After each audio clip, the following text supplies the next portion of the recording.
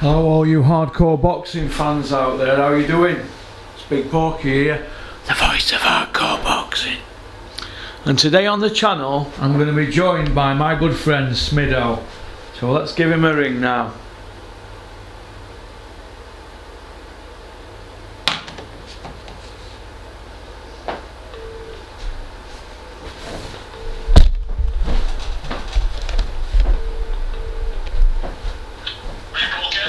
How are you doing, Smido? Alright mate, how are you? I'm not bad. What you up to? Well, I've been at home today. I've been at home today, so I'm just packing up work now for me. What do you think to it all? Oh, it's a joke, innit? It's a joke. But, you know, like I was just saying to you earlier, we can't be getting upset about it and raging, and I was a bit raging when the news broke about this 25 quid last week, but regardless of whether it's 20 or 15 or 25, I still ain't buying it, so it don't affect me. Like, I didn't have a lot to say on that KSI YouTube thing. I didn't have a lot to say on that because I wasn't watching it. I knew I wasn't watching it, so why waste my energy on it, you know? So that's kind of the level I've got to. At the end of the day, they're doing this 25 quid simply because they can. Because they can. Putting it up from 20 to 25, they would have tried to forecast it out how many buyers they might have going on previous AJ events or whatever. You know, if they get a million buys for the Klitschko fight, they'll probably get the same amount of buys for this fight, but they'll be able to charge 25% more. I mean, it's a win-win for them. It's pure greed, isn't it, Smido? Hey? Pure greed. Oh, absolutely, but you know, the whole world's about greed. I've got a cynical view about the whole world, to be honest. So I think it's all about greed nowadays, and you know, because they can, simple as that. Yeah, it's like you said, they can do it, can't they? And people have seen the first fight, and they want to see the rematch, don't they? Yeah, I mean, but I'll tell you what I do very much disagree with. I've just literally watched Eddie's done an interview with Boxing Social today in Liverpool, and he's saying, you know, it's the biggest event of the year, it's one of the biggest heavyweight fights in history. Like, they weren't saying this before, you know, before the New York fight, because at the end of the day, Ruiz was a fat chubby late replacement that shocked them all. You know, when he's saying, oh, I don't think it'll be a while before you see a £25 prize point again. Well, it might not be, because if Joshua wins, and I hope he wins, don't get me wrong, if Joshua wins, he'll fight Fury or Wilder, hopefully. That's obviously going to be a bigger event than Ruiz, so what's that going to be, 30 quid? Yeah, that's what I was just saying to Dennis now. Yeah, Adam Smith's been out today saying, oh well, we've got different price points now. We've got $9.99, we've got $19.95, and now we've got $24.95. Like, you know, it's all but does that mean that what I'm worried about is this is what I'm worried about. What we've seen over the years is and as you mentioned, rightly so, the criteria for pay-per-view has obviously decreased over the years, and that, in the simple form, that has coincided with my falling out with the game, if you like. Like, I don't follow it anywhere near like what I used to, and that is a direct result of pay-per-view, because I've had enough of paying for it. So what's going to happen, I think, now, as we've seen less and less genuine world title fights on Sky, on normal Sky, as our friend Dale Nichols will tell us, I think what's going to happen now, the likes of this weekend, Callum Smith against Dom Ryder, which I think is a good fight, that could work. This time next year, that same event could well be a tenner. You know, because they've tried this £10 model now. Yeah. I think they might start chucking them on there. So all we're going to end up on with Sky is fucking Monaco and a bit of next gen and this golden contract. What do you think about if they start doing ones at a fiver? You know, it's possible, isn't it? I don't know, like, I mean that's going down to like British title level, isn't it? Really? I mean, yeah. I don't know. There's just no other sport in the whole world. I mean, I follow a lot of sports. Like, I am addicted to sports, and you know, there's just no other sport that I have to pay extra money for. Like, you know, we have City against Liverpool with a week, biggest game of the season so far. I didn't have to pay extra for that. Yeah. I mean, 25 quid. I think I pay £57 a month for the whole Sky package. I think something like that. So £25 it's almost 50% more than what I'm already paying in the month to get all the channels. I've got to pay for one 4-hour event, an extra 25 quid. I mean, it's 50% more than what I'm paying on a monthly basis. You know what I mean? It's just like, and then also I'm going to put him up as well. Fucking Bean today saying, oh well, in America, this weekend, Wilder and Ortiz is $75 on their Fox or whatever it is. Well, yeah, but that that's they don't have to have monthly subscriptions like over there like what we do. No, it's they not the don't. same No. setup. But then what he forgets? But then next week he'll have his DAZN hat on and he'll say, oh well, for $10 a month you get Golovkin against Davydenko, you get Canelo and Kovalev, you get KSI Logan Paul and Joshua Reeves, all for $10 a month. So when it suits him, he can talk about $75 for a pay-per-view Wilder, but then next week he'll be talking about $10 a month and how good it is. Make your fucking mind up. Did you know Adam Smith's shortlisted to work for DAZN if his Sky deal ends? Well, I'm not surprised because they're already in the same. They're in the same gang anyway. They're transitioning over, aren't they? Yeah. I see where you're coming from. My argument with all this pay-per-view is this, right? Obviously, I'm a die-hard Froch fan.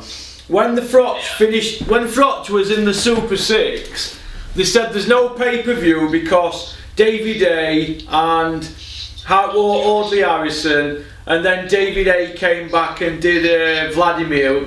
So they said there were no pay-per-view, didn't they? Yeah. Right. Well, Froch Bute, Froch Ward, they weren't pay-per-view. They were told no. Pardon? The thing is, like, and I'm a bigger Froch fan as what you are, Paul. Yeah. But like, I can't really go with that argument because the times have changed since then. Froch wasn't aligned to anyone with a pay-per-view outlet when he was having all them amazing defences and the Jermaine Taylors and stuff like that, which was an absolutely incredible run of fighting, world champions, future, past or present, It'll never be matched. That run will never be matched by a UK fighter.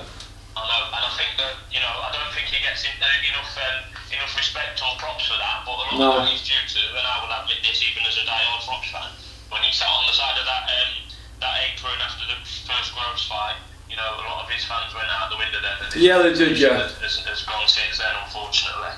Hey, did you see that Gloves Are Off thing the other day where Froch said, yeah, Howard Foster, man, mate, you knew the script. Yeah, well, do you know why he said that? He's trying to like be dry and make a joke out of it, because he's done now, isn't it? Yeah. He's done. But do you know what I was upset about? And I actually texted him last night, but he hadn't texted back, but I actually texted him and I said, why is David A going on about everybody sat here's been knocked out? Did you see Carl correct it when he got his chance to speak?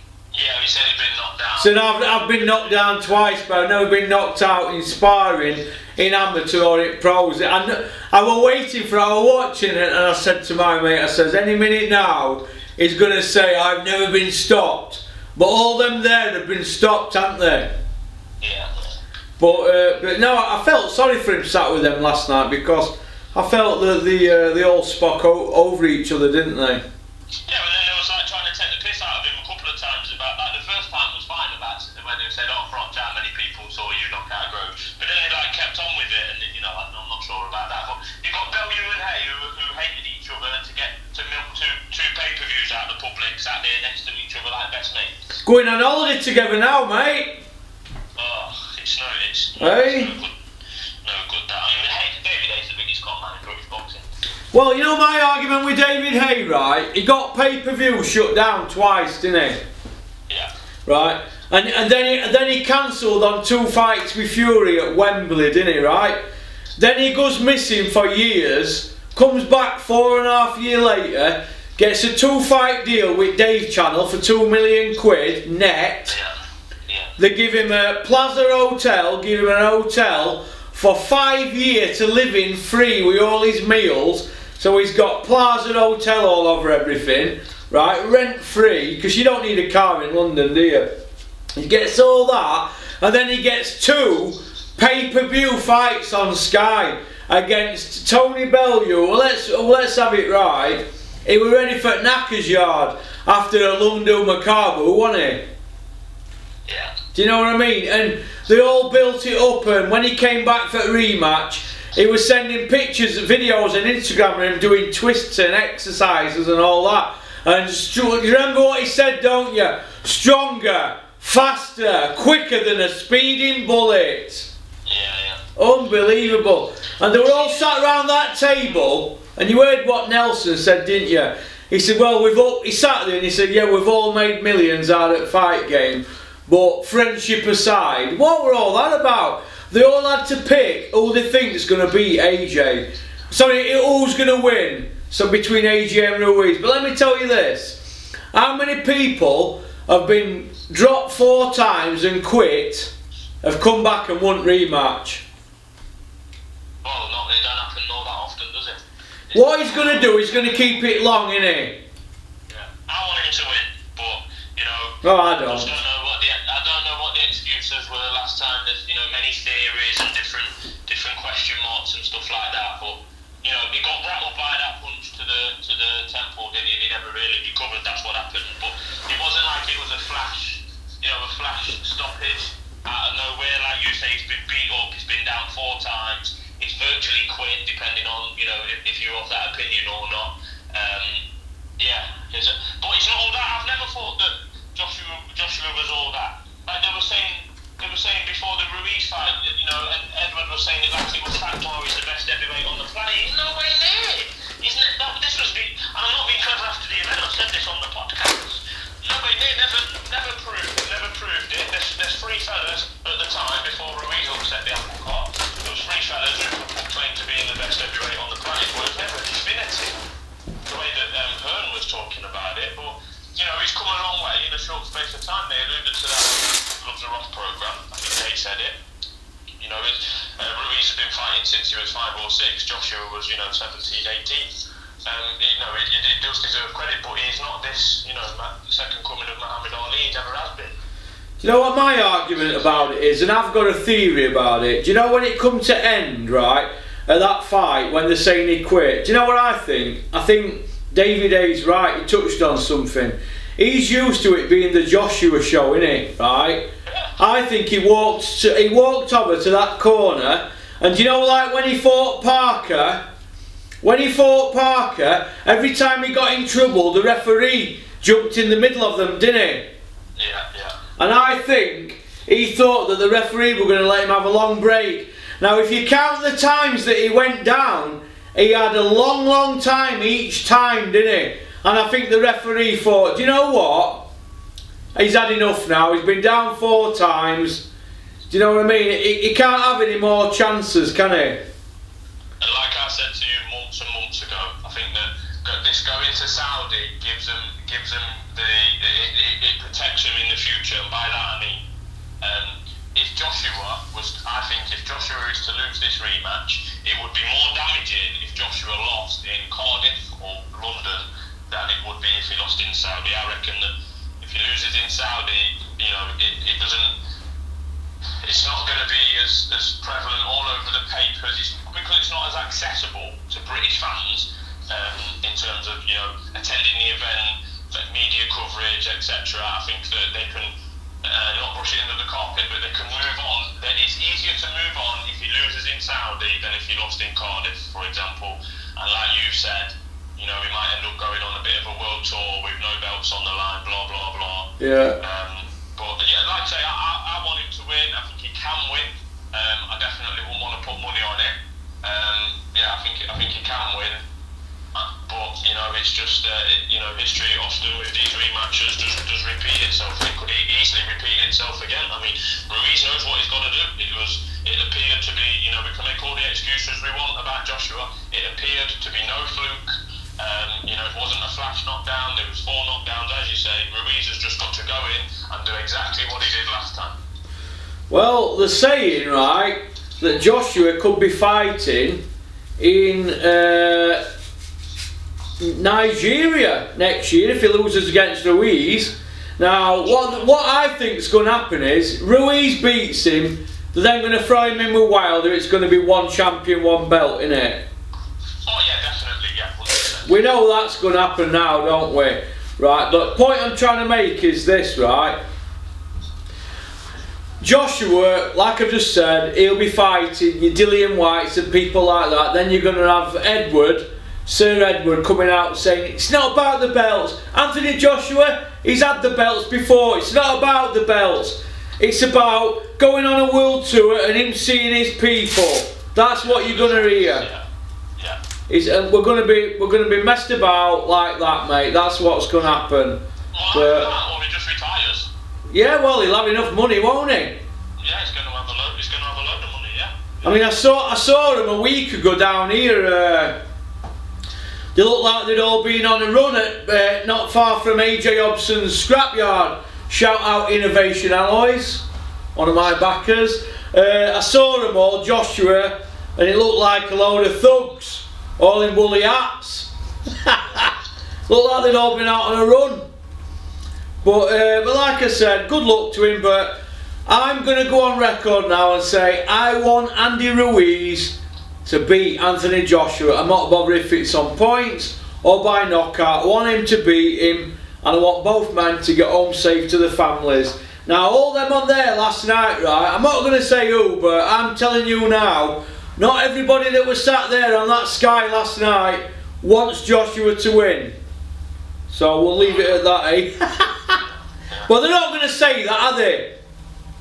No. I mean, David A didn't give an answer at all, man. No, he couldn't, could he? Because he knows in his heart, well, not giving an answer, Nelson said, so you're saying he's going to lose then? David A knows boxing, right? He's been around it all his life, and Carl Froch knows boxing as well, and they know that if you get dropped 4 times, you're not going to win rematch. He's in that rematch for commercial reasons, and let me tell you this, he's going there, they've got him losing all kinds of weight and doing all kinds of things that's not natural to him. If he wants to put weight on and eat what he wants and lift weights, let him do it, because it's got him so far, hasn't it? Now they're trying to change everything because they want to get the win. They want to keep him earning, don't they, right? But like I said, Eddie Hearn will know the numbers on Joshua now, and he'll see that he's not as popular as they thought he was. But he's going to spin it and say it's a bigger fight than ever now, and he's glad he lost. He's glad he lost because of commercial possibilities. No, I'm not having that. They didn't want him to lose. Well, everyone just thought you'd knock him out, did his American debut, and on you go from there onto the Wilders and stuff like that. Absolutely. Look, it's definitely a bigger fight now than what it was previously. I mean, I didn't even get up and watch it live last time. I just thought it was a, naive, foregone conclusion. Joshua will beat Ruiz, 5 weeks notice, blah blah blah. And obviously he's upset the apple cart. It does make it into a bit of a fight, but it's not a. It's talking like it's one of the biggest fights in the history of the heavyweight division. What? Come on, man. Come on. Do you know when you get knocked out, right? Do you know fighters when they when they get done like that, they don't really want to go fighting because the styles match. Now, when Buster Douglas beat Mike Tyson, right? There were plenty of time for Mike Tyson to rematch him, but he didn't want to go near him, did he? He didn't go near him, and I don't think, right, that Joshua really wants to fight him, and they all kept saying it's for commercial reasons, and Bellew were doing the biggest cheerleading, wasn't he? Did you see it? Yeah. Bellew's embarrassing when you mention Joshua, isn't he? He is embarrassing. I mean, didn't he even say that he quit? Did he say he quit? I'm sure he said he quit. Now he's saying that... Oh, hardcore fans, check if he said he quit. But 2 seconds, Smido, 2 seconds. Hello, Porky's Corner. Can you call me back? I'm just filming. Right. Come on, mate, no. I'm just saying, Bellew said he quit. Now he's saying there's no quitting him because he comes from Watford. Oh my God, what's all that about? Eh? No quitting him because he comes from Watford. Oh. We're being lied to again. We're going to have these now, bigging this up for the week in Saudi. And we're going to see all this cringe and stronger, faster, quicker than a speeding bullet. We're going to have all this to put up with now for a week, mate. It's going to be totally embarrassing. It's going to be embarrassing, mate. But what can you do? It's just shocking, mate. I'm disappointed with them there. To be honest with you, in my opinion, right, Ruiz does him again. I just think he's got one of them styles that's too much for him. He's too well scored, he's an attacking boxer. And let me tell you this, I had him beating Parker, you know. Yeah, I did watch that fight. He didn't get a decision there, so he knows his way around a ring like that, Ruiz. And I just think that sometimes you come up against a style and you can't walk through. It's like Joshua's, very similar to Froch. It's all explosive and, you know, hard work, and they're based on hard work. The straight 1-2 merchants, aren't they? Do you know what I mean? And fitness gets you through and that, but I just think he's come up against a style that's he can't do out with. What do you think? Well, I think it would be a good fight. I want Joshua to win, but I just don't know, you know, what he's going to do different, because he's all straight shots, and Ruiz was absolutely hell bent on countering him every time he threw a shot. Ruiz beats him for speed. Obviously, he proved he's got a better chin in the last fight, because that knockdown, when Joshua put him down, looked very heavy, but Ruiz actually recovered really quickly from it. I mean, it was a lovely knockdown from Joshua, don't get me wrong. That left hook, I think there was an uppercut in there as well, and he went down heavy. And then Joshua was obviously trying to follow up. Ruiz just thought, right, fuck it, we'll fight fire with fire. And that's what he did, and that's what won him the fight there. Joshua's the man that's got to change for this fight, not Ruiz. Ruiz can just do the same again, and he'll probably do it better. He's had a longer camp, more confidence, he'll probably be fitter, obviously with the longer camp and that, as long as the money and the newfound fame hasn't got to his head too quickly. I think they've took the rematch, Joshua, because if he didn't take the rematch, then they was just going to end up going over to Heyman and Wilder, and the belts will be gone forever. So I think he's had to take the rematch for a number of reasons. Obviously, it's worth it commercially, etc., etc. But you know, does he really want to be there? I think we'll find out. I mean, he's been pretty quiet so far in the build-up. He's been away, hasn't he? No real interviews or out there in the public eye. Last time we had Lucas Aid adverts and interviews left, right and centre. He's obviously been put away, so he's clearly taking it serious, as he should be. It'll be interesting to see how he behaves and reacts on fight week. I thought he was way too happy before the fight last time, doing selfies with Ruiz, letting him have pictures with his belt. He was way too happy after the fight, immediately after the fight, as far as I was concerned. Almost looked relieved to have lost and that it was over. I didn't like that. I want to see the street drug dealer Femi back, to be honest, in the build up to this. So I think the build up is going to be interesting. They'll obviously wheel out all the normal bullshit, but yeah, like I say, it's a good fight. It's just I won't be buying it for 25 quid. I'm out actually anyway that night, so I will be watching it. Will we be watching it in a pub? What you say? Will you be watching it in a pub? Yeah, I think so. Yeah, I'm out with a few of my mates in Wigan. Yeah, so I'm just going to be out and watching it. I think it's on at a reasonable time as well, isn't it? Like 9 o'clock. So. Yeah, is it 8 o'clock, 9 o'clock or something? He actually ring walk, isn't it? Yeah, that's good for lightweights like me. So yeah, I think it's the Manchester Derby that day as well. You know, Porky. You know. Oh, is it? Oh, you'll be. Might be wrong, but I think it is. You'll be having a double that day then, won't you? Well, I don't normally bet on football, and I'm on a bad run on boxing, so yeah, just stick with the horses. I best go anyway. The gaffer's just got back. All right then, mate. Well, listen, you take care, Smido, and I'll speak to you soon. Keep it up, Porky. Keep on trucking. Thank you very much. Bye bye. See you, pal. Cheers, pal. That was my good friend from, I think it's Wigan, isn't it? I've been to his house. Nice family man there, Adam Smith. He actually came to see me and Dennis a few weeks ago at the library for a bite to eat in Sheffield. Nice kid. He actually went up to the bar and paid for his own food actually, and Dennis had a tab on. So that's about that. Nice kid. Respectful. He made some good points there, Smido. So what I'm going to do, I'm going to play a few This has just got back. I'm going to play you a few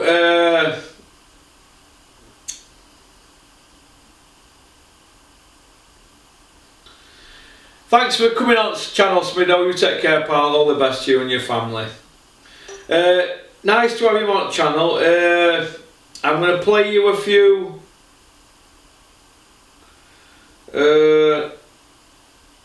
videos now. Let's see if we can get them in. Let's see if we've got enough time left on the channel.